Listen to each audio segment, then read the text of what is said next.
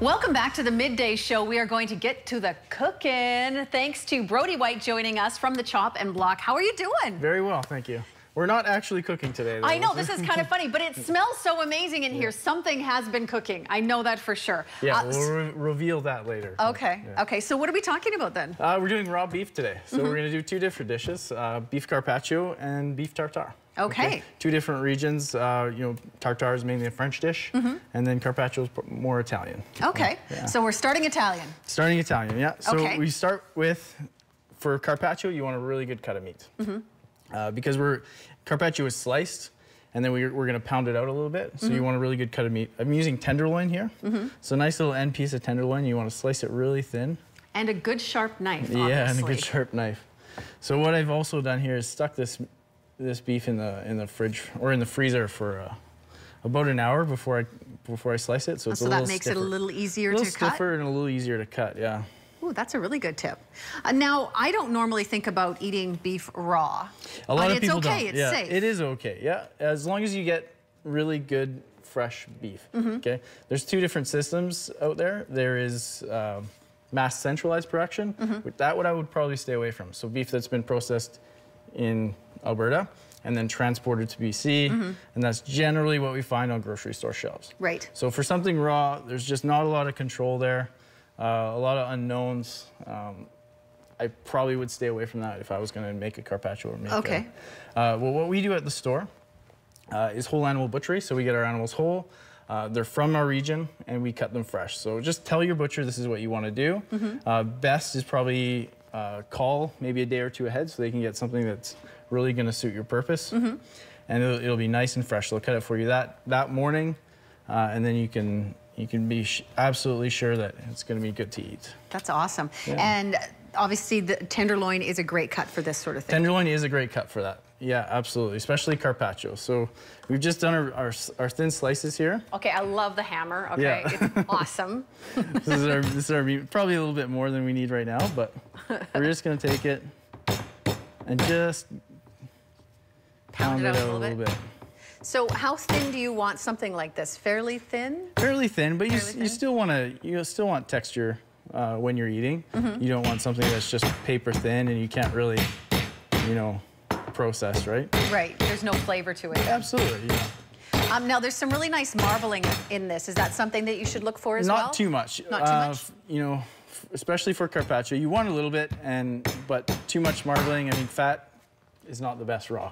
Delicious on a crispy ribeye. Right. It's fresh off the grill, but you know, raw, not so much. So you don't want those big white strands through. No, you don't. And this is strictly intermuscular fat, so it's not something that's on the outside. I've trimmed all that right clear. And yeah, because normally it comes with a little bit on the bottom, right? yeah, on the tenderloin, there's actually quite a lot more fat than you would think, but we've trimmed it all away. Can I just keep this for later? Because it'll just be fun. That's awesome. Marcel. So now we've chilled this plate down really well. It sat in the freezer with the beef. Oh, okay. So it's nice and cold. So many great tips. Like I would have never thought to do something like that. Absolutely. So then, because you know it's summertime, you want to eat something that's nice and fresh. Sometimes you just don't want to grill.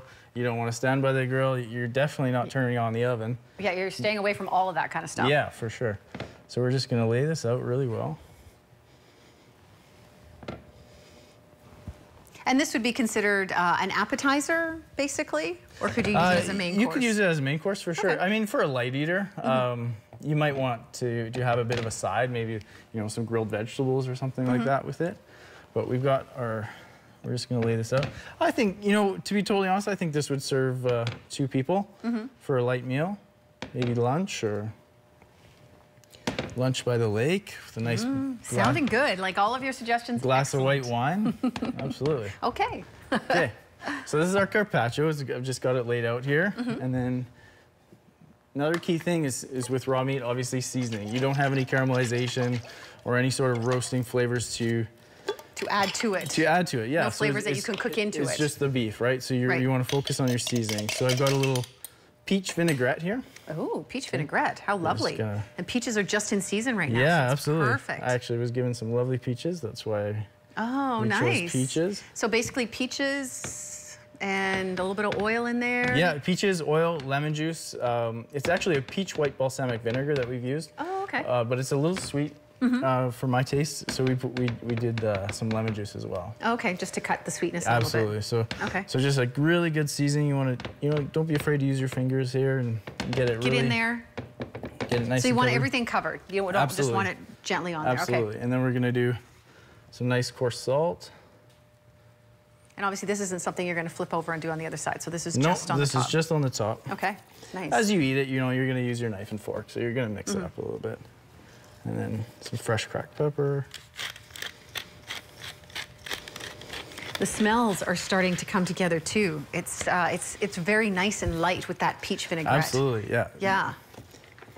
Yeah, obviously beef is can be a heavy dish, but this is what, this is the time of year. It's really hot out, you just want to eat fresh. But beef is still a good option for sure. Okay, so what have you done here? So here I've got some marinated peach slices with some slivered almonds and some arugula to kind of pair with our vinaigrette there. It looks delicious. And we're just gonna spread this out.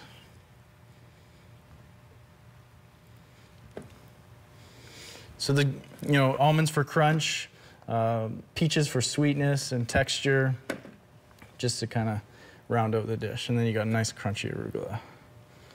Got a little bit more vinaigrette here. Oh, nice. And so this is something you should make and eat right away. Absolutely. Yeah, we're going outside right now. The wine's already poured. And then here we go. We're just going to pick it up and go on our merry little way. And that's it. Yeah. It looks beautiful. Like the colors are absolutely stunning. Just gorgeous. Absolutely. Very nice. So yeah, the key for this is just, picking out really nice fresh beef. So we use our Devic Ranch beef. It's been dry aged. But just call us up and ask us for a nice fresh cut that you can use for a carpaccio. And when we come back, we're actually going to do a steak tartare, which is really nice. Okay, this is exciting. We're going to be back with more, not cooking, but eating, perhaps, here on the Midday set. We'll be back in just a moment. We are cooking for the heat today here on the Midday Show. Joining us, we've got Brody White from the Chop and Block, and we're making two wonderful dishes, and this is the second one. So what's this one all about? Okay, so this is steak tartare, or beef tartare. Probably one of my favorite dishes, hands down. Really? Absolutely. I lived in France for 3 years and just ate steak tartare everywhere I could possibly do it. Okay, so obviously the cut is very important. Actually, the cut is less important than carpaccio, where it's something that needs to be absolutely tender. You just pound it out a little bit, but it needs to absolutely melt in your mouth. But because we're cutting this quite fine, there's a few more options. Okay. There will be some people out there that say tenderloin, and steak cuts are good for tartare, which is not wrong, but I tend to lean towards the more flavorful cuts that you might not always think about. So, hanger steaks, skirt steaks, flank steaks. Flank steak might be a little tough, but this is actually a different muscle from the flank of the beef. It sits right beside the flank steak that everybody knows and loves. It's called the inside skirt. The inside skirt. Yeah, or a bavette. I love the names. It's also called a bavette. So it's just a big triangle. It looks very pretty. It almost looks like it has pleats in it. I took a lot off it to make it look pretty. Okay, to make it look pleated? Yeah. That's awesome. But, so yeah, you can cut it into steaks. It's a marinating steak, and then you can grill it, probably best served, rare to medium rare. But today we're gonna serve it raw. I chose this cut because you can see there's really coarse grains in it. And it's a working muscle on the flank of the beef, so there's going to be lots of flavor there. Okay. Okay, we're not going to use all of this. There's just two of us here. Because that's a lot. Yeah. And you've kept this chilled and everything? I mean, that's a big part of the process, right? A huge part of the process. Keep everything very, very cold. So all our ingredients here, we're sitting on ice. We're going to mix it up on ice. I'm actually going to cut this, and you're going to stick it back in the cooler for me. Okay. So now I'm just going to work away and cut it as fine as I possibly can. With an excellent knife and great cutting technique, which I have neither of. So obviously you're just gonna have to make this for me. Yeah, so you're just gonna thin strips, and we're gonna cut it the other way. So I started with the grain, so the grain's running this way. So starting cutting with the grain, but I'm gonna finish against the grain. Okay, so you're gonna cut it up smaller? Yes, absolutely. So we got our strips there. I'm gonna turn those strips perpendicular, and then go again.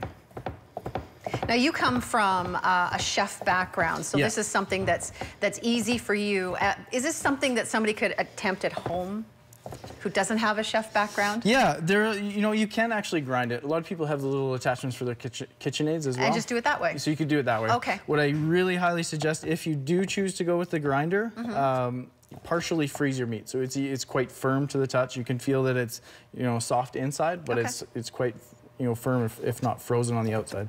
Key being you want to cut the beef as it goes through the grinder and not smash it up and mash it up. Okay. And make it into hamburgers. That's that's not the plan. No, that's just not the plan. It's gonna be a weird texture as you eat it. It's gonna be more mushy than it will be crunchy. Right. So it loses a lot. It does lose a lot. If you do it that way. So if you do use the grinder, which is not wrong, we in the restaurants when you're serving upwards of 200 people a day, you have to. You couldn't possibly do this. No, for everybody. you couldn't. You could try, but it'd be crazy. Yeah. So now we're gonna stick this just on the plate here. Actually, that's quite a bit. Once you cut it up like that, there's a lot there. Yeah, there is a lot there. This is probably a serving for 2 or one of me. One for Brody or 2 or 3 other people. So I'm gonna ask you just to stick that in the cooler, and then we're gonna make our sauce. Okay. So I don't know if you can see this here, but here we've got our egg yolk, so raw egg yolk, shallots, parsley, chopped capers, and some cut up house-made pickles. Oh, yeah. That sounds lovely. It is lovely.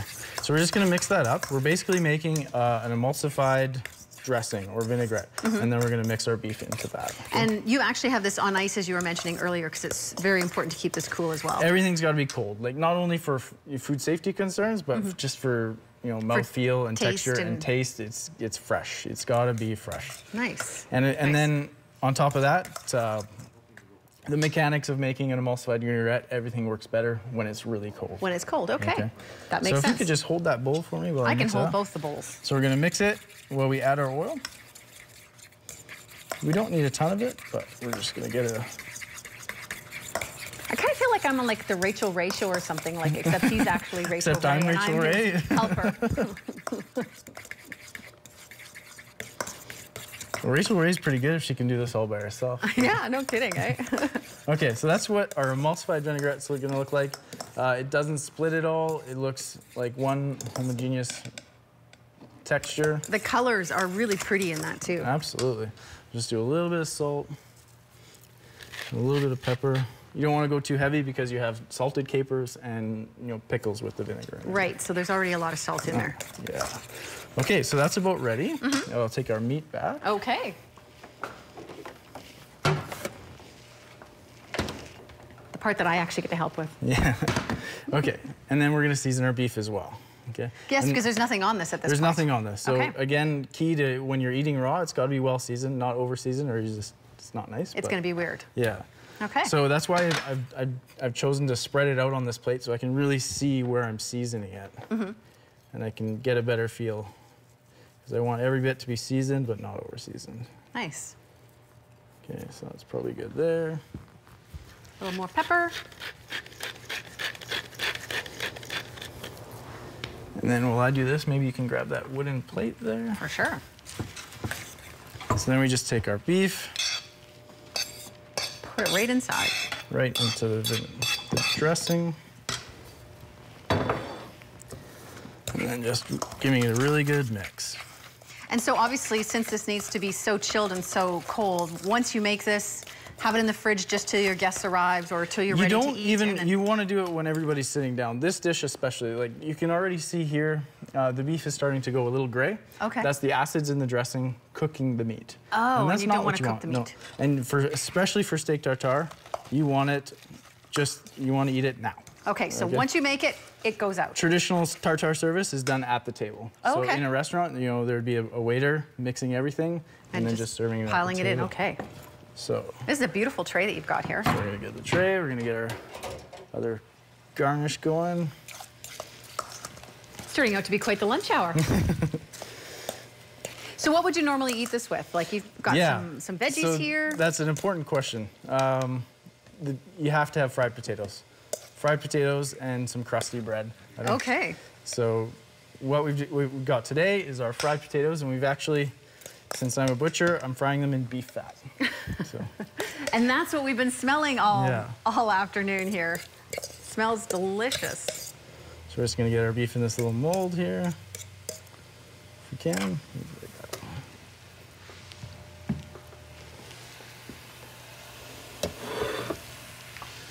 Just pop up the little mold.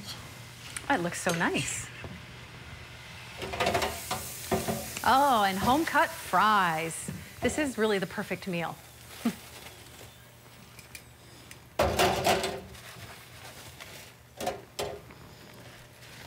Don't forget the salt. A very important component to everything, right? Absolutely. Wow, that looks so good, and it smells, the fries smell absolutely delicious. Just like that. You made it look easy. It is easy. Dinner is served, just like that. And with highs of 36 today, this is the perfect thing. That's what I'm having for dinner, for sure. Actually, you're gonna eat it right now with me. Okay, we're gonna be back in just a moment here on Midday.